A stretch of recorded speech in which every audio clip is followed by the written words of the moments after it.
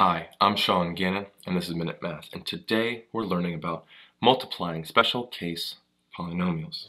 Minute Math, when you need help you use Minute Math.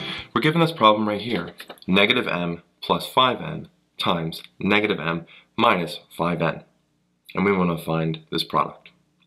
First thing, negative n times negative m is, well, two negatives make it a positive, so we have a positive m squared. Okay, be careful with your negatives.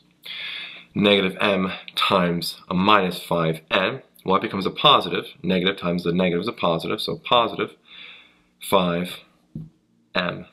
They're not like terms, so we can't square them. Now we have the inside one. 5n times a negative m, that's a minus 5mn.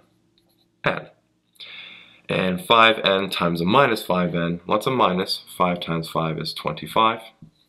And n times n squared. So now we need to combine our like terms. Notice the inside part. 5mn minus 5mn are the same. Well, subtraction, they cancel each other out, leaving us with leftovers, which is m squared minus 25n squared. And that is our final answer.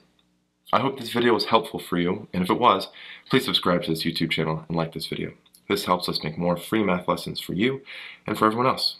So as always, thanks for watching. Minute Math, when you need help you use Minute Math. Minute Math, when you need help you use Minute Math. MinuteMathTutor.com